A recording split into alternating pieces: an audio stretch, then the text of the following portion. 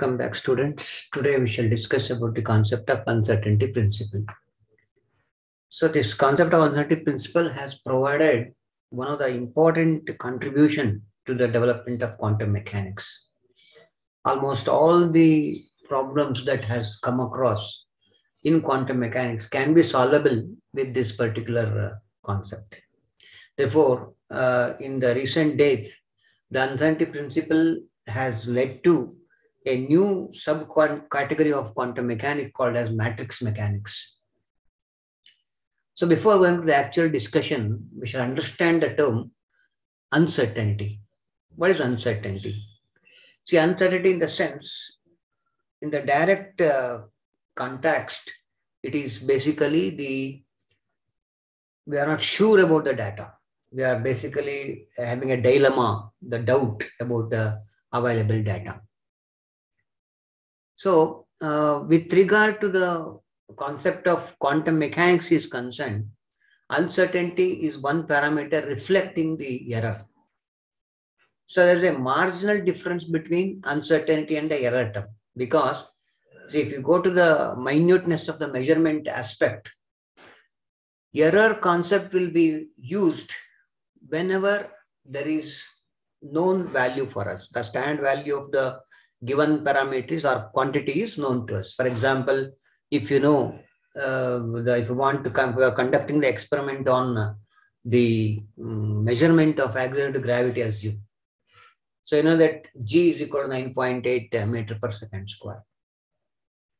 So that value is known to us, standard is known to us. Now what you do?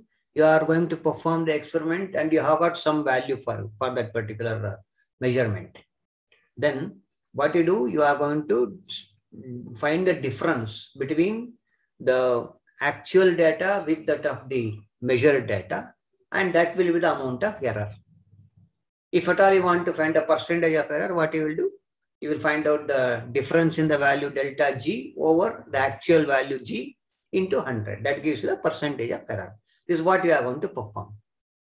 But the concept of uncertainty is commonly used in that particular area where we want to show the range of variations. Apart from this, for example, you see, if we don't know the actual value or standard value of the given parameter, in such case, what we do is we are going to perform many number of measurements for that particular quantity. For about, say, let's 100 measurements you will perform. And then you will find out what is the amount of lowest and range of deviation you find out. Then that will give you the concept, that will give you the parameter called as uncertainty. So thus, for example, if I want to find the length of a given object, the standard value is unknown to me. Then what I will do? I will calculate many number of, I will perform the measurements many number of times, and range of error I will give. So central value I will take the most repeated data, so I will take it as a actual one, plus or minus the range. That is, for example, if the length available is about 10 centimeter, 10 plus or minus 0.5. If it is like that, then that parameter plus or minus 0.5 is the uncertainty term. Okay, that is a sharp difference between uncertainty and the error. But however, at the outset, we can think that uncertainty will reflect the error in the measurement. Then there is another important aspect you have to answer for this. See, uncertainty principle with regard to the quantum mechanics is being concerned. It is basically applicable only for the simultaneous measurement of two physical quantities. There is another important thing you should always remember, right? That is, I have to select two physical quantities, let us say X and Y, for a given system. And those X and Y parameters must be measured at a time. Then only we can apply the concept of uncertainty principle. This is being introduced by Heisenberg. Okay, so we shall see what is the actual statement of the uncertainty principle. See, uncertainty principle can be stated in many ways, of course. So, but I will go for three important types of statements. First of all, it is impossible to determine accurately the position and momentum of the microscopic particles simultaneously. So look at the wordings here. We cannot measure both position and momentum of a given microscopic particle accurately and simultaneously. That is the meaning. So accurately means we can't get the exact value of both position and momentum if you perform the measurement at the same time. See, in this particular statement, the keywords are accurate and simultaneous.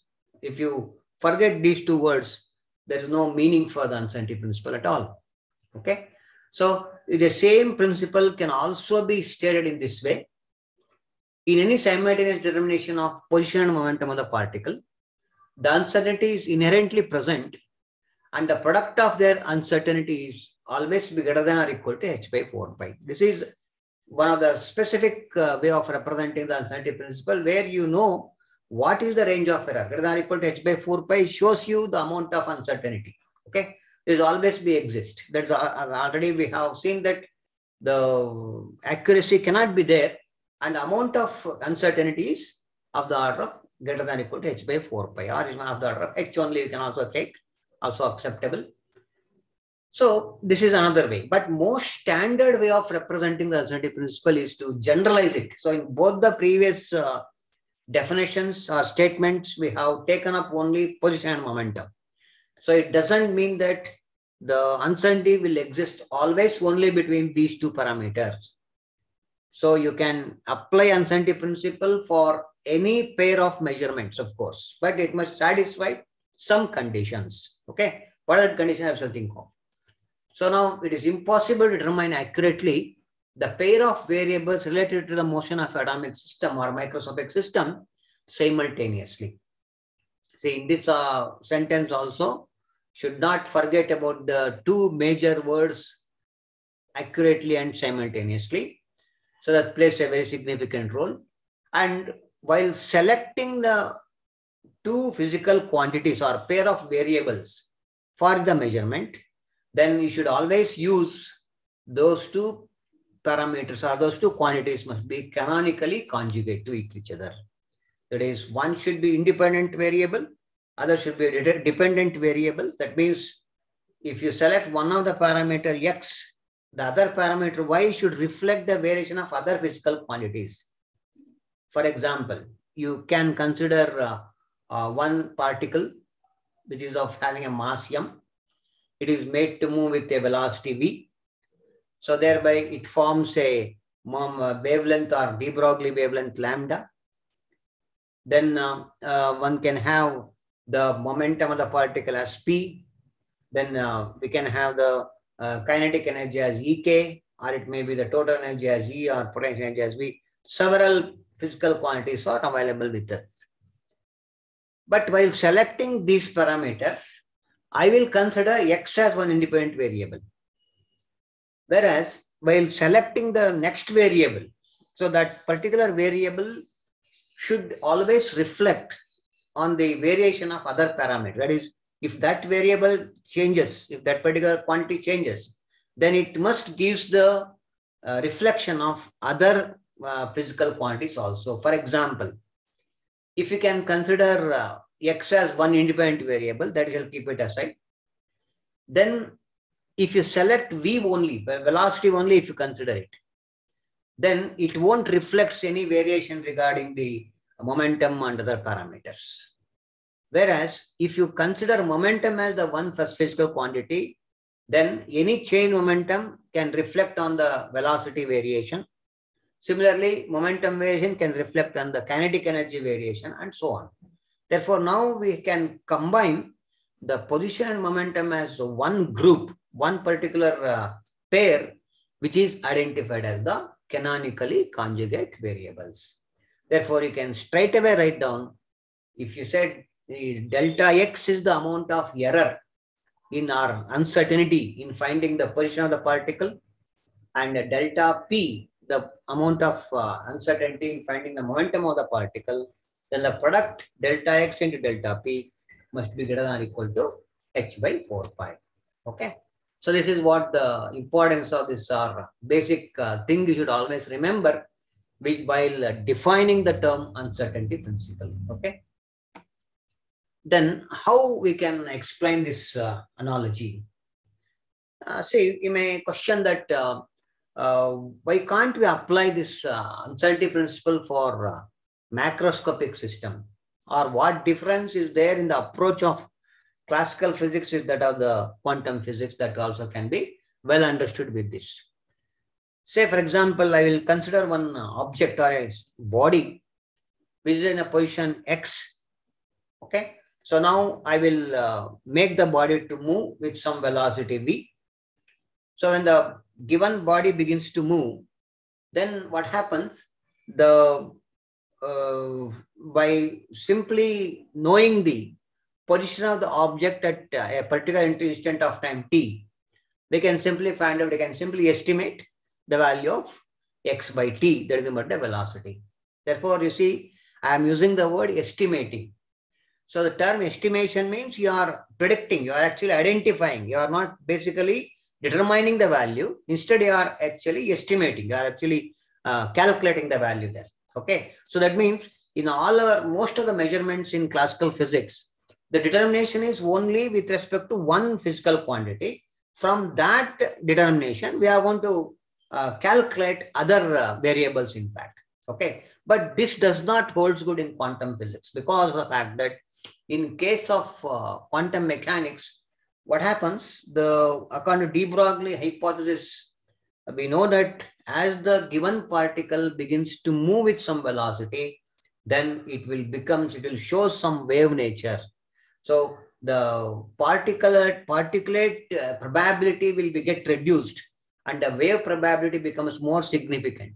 So that's why it is very difficult for us to find out the path or the motion of a microscopic particle with better accuracy. That's why the concept of uncertainty principle applies only to the microscopic system, but it is not so significant with respect to macroscopic scale.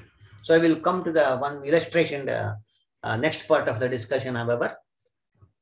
Then another thing is to how you predict. So now we have understood that we can apply the uncertainty concept only for a microscopic system. Therefore, if you can write the uncertainty equation between position and momentum parameters, we have delta x and delta p greater than or equal to h by 4 pi. So you observe here, the right hand side h by 4 pi is a constant factor. So in this particular case, either I can have variation with respect to delta x or maybe with respect to delta p only. For example, if you can find out, or I want delta x to be minimum, means what? If I say delta x is minimum, uncertainty is minimum, or the error is minimum, means to say the value of x is very much accurate. That's the meaning of that. Okay. So whenever I have used the term delta x minimum, it implies that the parameter x should be very accurate. In the same way, we can also apply for the value of delta p also. Therefore, most appropriate way of representing the uncertainty principle is we can write delta x minimum into delta p maximum greater than or equal to h by 4 pi, one way. Or I can write delta x maximum and delta p minimum greater than or equal to, that is also possible. That means it all depends upon your requirement. If you are in need of, I want the position of the particle to be very accurate to be measured at one instant of time, where I want to calculate the momentum also, in fact, then if you give importance for finding the position of the particle to be more precise, then you will come across large amount of error occurrence in the measurement of the momentum, or vice versa. Okay. Then we can say, we can have, or in fact, as I told you in the beginning itself, uncertainty principle does not apply only between position and momentum. It applies between any two conjugate pairs, canonically conjugate pairs. Therefore, in this regard, we can, or in most of the quantum mechanical measurements, we prefer three major equations to be playing a significant role. One is delta x and delta p greater than or equal to x by 4 pi. That is position and momentum uncertainty. And we have second important relationship, delta E into delta T greater than or equal to x by 4 pi. It's called as energy time uncertainty. And we have the third important equation, delta theta into delta J greater than or equal to x by 4 pi. So it is called angular displacement and angular momentum uncertainty. See, observe the first and the last equation. See, first equation will represent it for the linear motion of the particle, whereas the third equation shows it is for the angular motion. It means to say that the uncertainty principle does not apply only for the motion along a straight line. It can apply even for the curved path also. That is why all the three equations are more prominently being used in the study of quantum mechanics. Then what is the significance of this particular, that we have to understand again. So we may say that product of two uncertainties is of the order of h. There is Planck's constant. So you know the Planck's constant value is of the order of 10 to the power of minus 34 joule seconds. It's a very, very smaller value. Then why we have to bother about this small error? There is a question in your mind. So in fact, you see, you are all discussing with respect to a microscopic scale where the values are very, very small. Therefore, a very minute physical quantity what you are measuring must be perfectly or accurately to be estimated, then only it is to be considered. So you cannot say, for example, 10 to the power of minus 34 means what? 0.000, etc. 33 times followed by 1. While doing so, if I have, while measuring that particular quantity, if I get 10 to the power of minus 33, when you go to the macroscopic system, if you compare the macroscopic, it is negligible. Because in all our practical situation, you will accept that, where 0.000 can be taken as 0 only. But that is not applicable in case of microscopic system. So since we are going for atomic and subatomic scale, each and every zero and at its own position is having its own meaning. So that's why the product of this particular error to be taken so precisely is of the order of h. Then second thing is, it is because of the consequence of the de-Broglie hypothesis. It is definitely true. So why we are unable to measure the two physical quantities over a motion of an atomic system simultaneously? That is the question. It's all because of the fact that the wave nature plays a significant role. Means, as per de Broglie concept, you know, the particle, when it is at rest, it shows 100% probability of particle nature. No wave nature is present. But when you make the particle to move with some velocity, then the particulate nature itself vanishes, which goes on, reduces, and the wave nature becomes more significant there. That's why, because of the spreading up of the wave packet, we are unable to find out the exact location of particle at that position.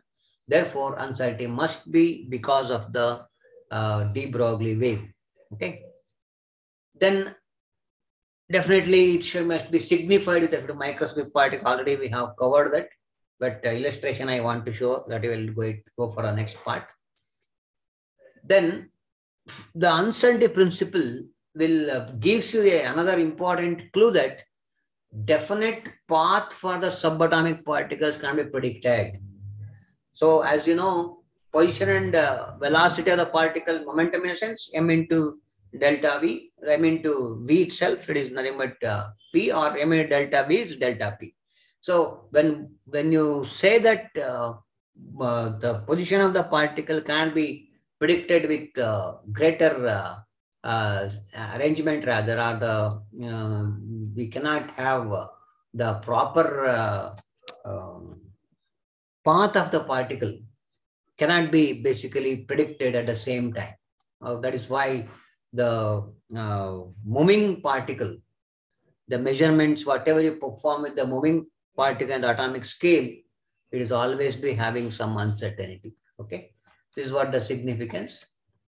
Then we shall have an illustration why we cannot apply the uncertainty principle for a macroscopic objects.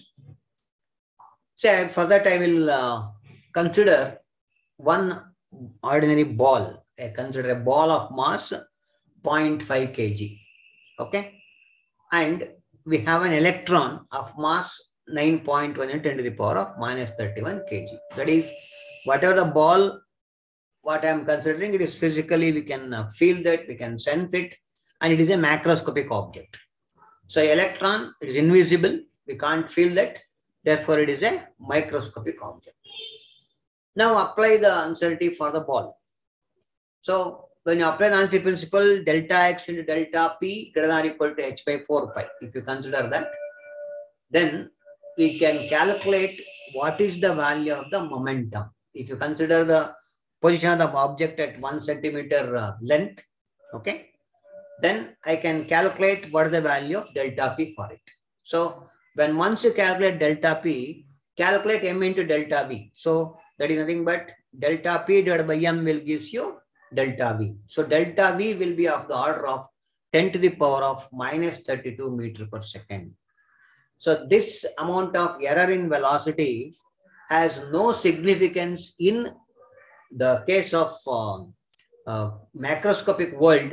Therefore, this particular value is negligible, and we can measure both position and momentum with certain degree of accuracy in case of macroscopic scale. But if you take the case of an electron, same procedure holds good, where you see that delta V will be of order of 10 to the power of 5 meter per second. And this is said to be most significant rather. Delta V 10 to the power of 5 meter per second is significant. So that's why there is an error occurrence to be taken into consideration for any simultaneous measurement of position momentum in case of microscopic objects. Then one of the important application of the uncertainty principle is to show electron does not exist inside the nucleus.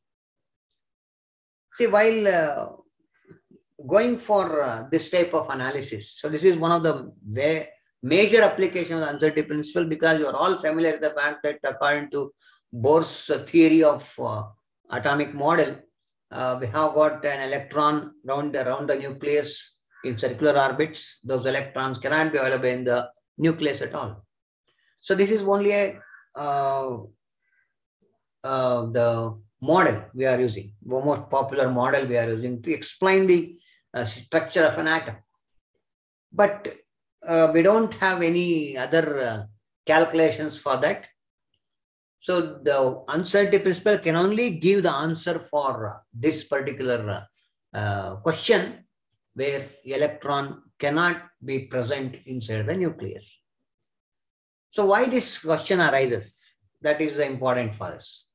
See, after the development of atomic physics, people started working on the nucleus of the atom, where nuclear physics was coming to picture, where various theories on radioactivity, radioactive disintegration, etc. was identified, where three major particles are found: alpha particle, beta particle, and a gamma particle.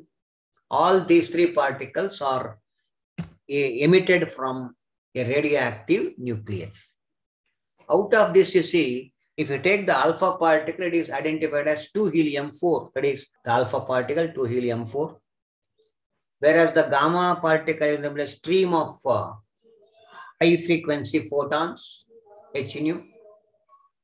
But what about the beta particle? So beta particle is nothing but stream of electrons. That is -1 E0. That is the representation of a beta particle. So question begins. When you say the alpha particle or beta particle or gamma particle, If all the three are able to emit from the nucleus, right? Then question begins. Of course, forget about alpha, forget about gamma. Question is with respect to beta. Beta particle is nothing but the stream of electron. Therefore, the electron must be there inside the nucleus. That was the stand among the nuclear physics, in fact. So that has been experimentally proven. So electrons are emitted from a unstable nucleus. Then the question was raised at that time. There must be something wrong in the atomic model itself. So at that time, the uncertainty principle has theoretically it has proven that the electrons cannot exist inside the nucleus. Okay, so let us go for that calculations. So if you take the studies on various nuclides, say for example, if you take the hydrogen nucleus, so if you calculate the radius r is equal to r naught a to the power of 1 by 3, that is the nuclear radius, from which calculate the diameter of the nucleus, etc.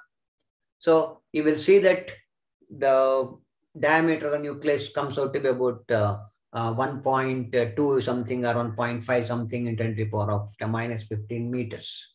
Certain formula, femtometers we call it as 10 to the power of minus 15 meters means femtometer. About 1.5 femtometer for hydrogen nucleus.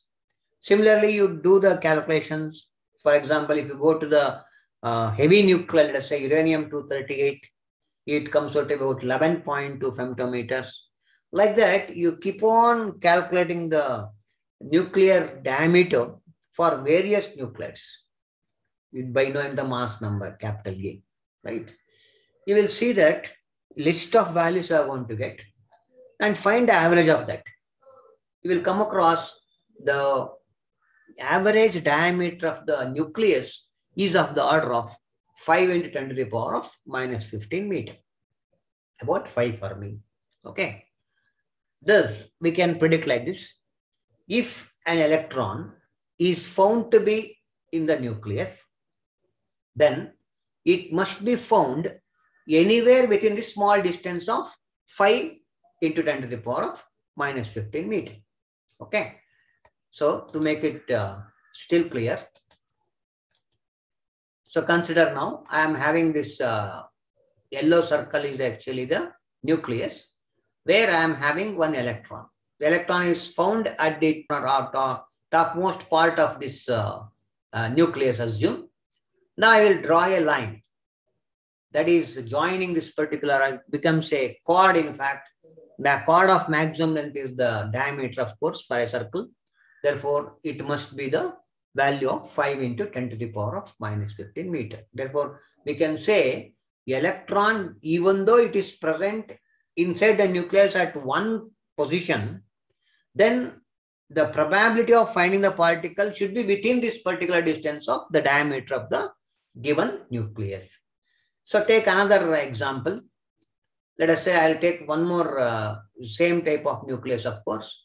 So again, I will consider that the given new electron is toward the left side of the given nucleus.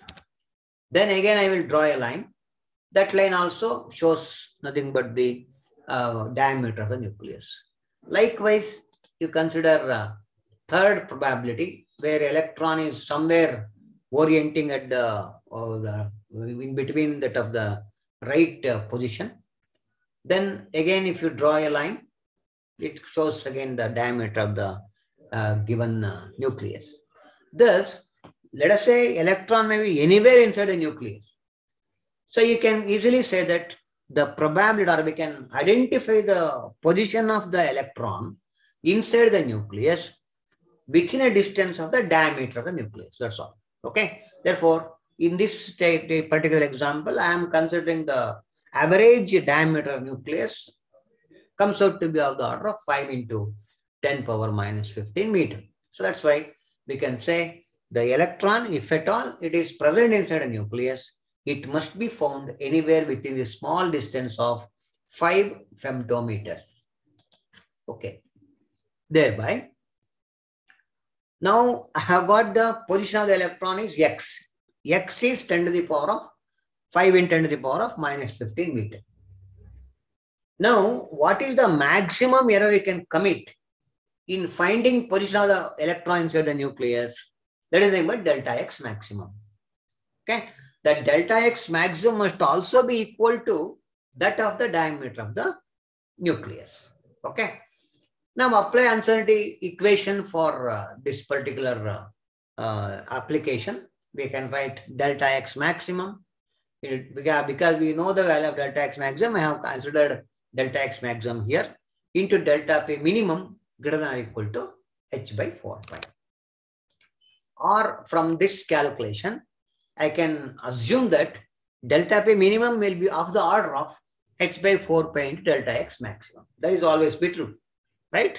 So from this discussion, if you calculate the overall value of delta p minimum, it comes out to be of the order of 1.05 into 10 to the power of minus 20 kg meter per second.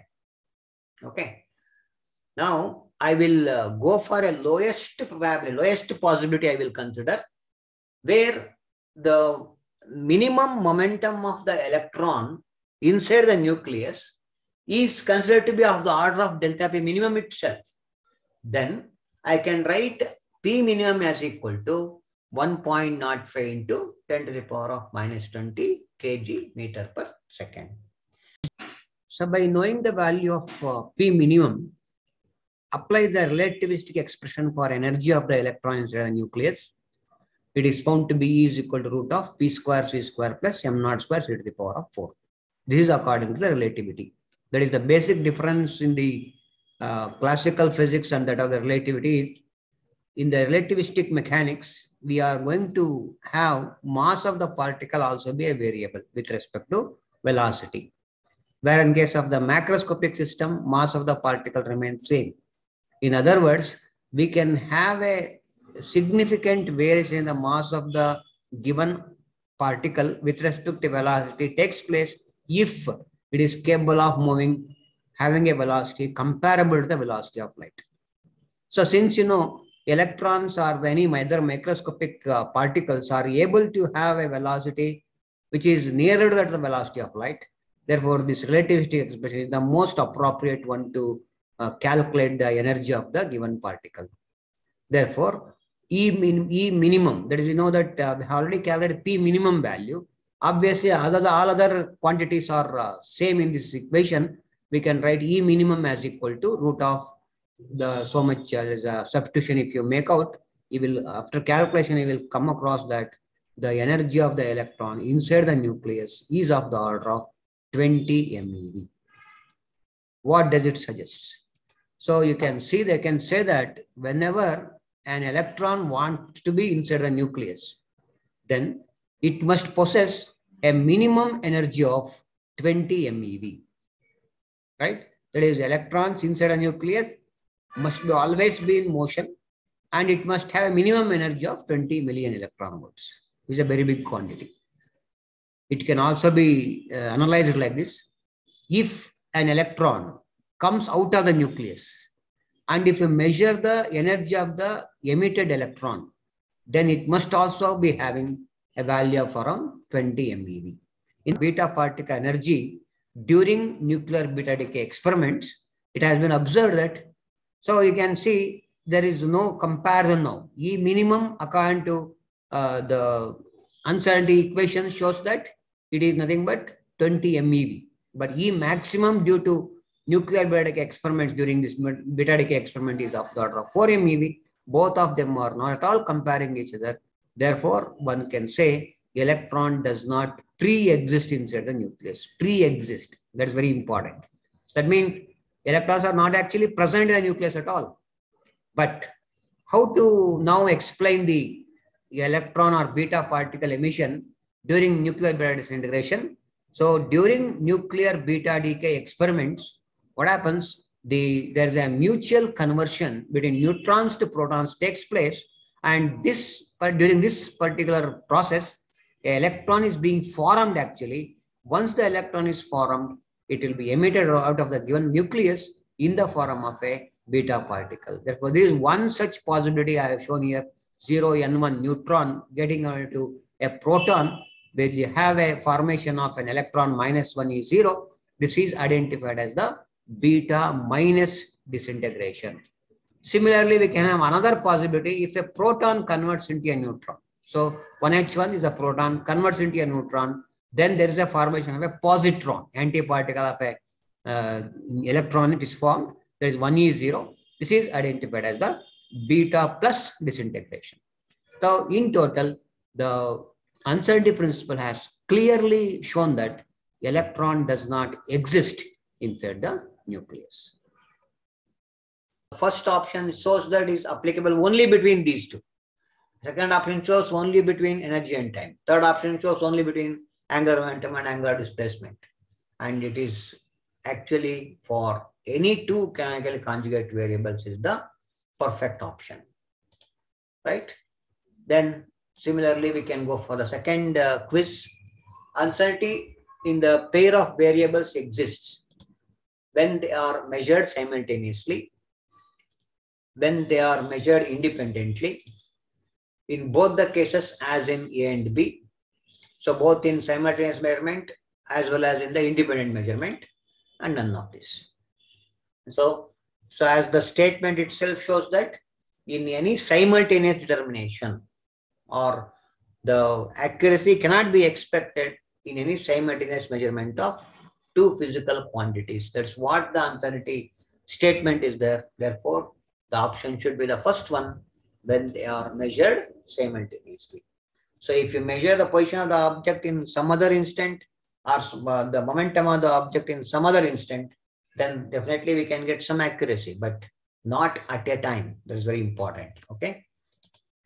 Third particular possibility, the uncertainty principle can be applied both for microscopic and macroscopic systems. First option. Only for microscopic systems, only for macroscopic systems, none of this. See, as you already observed in the illustration, that we can have an option to apply the uncertainty principle only for microscopic scale, not for the macroscopic system. Therefore, this should be the option, should be the B, that is only for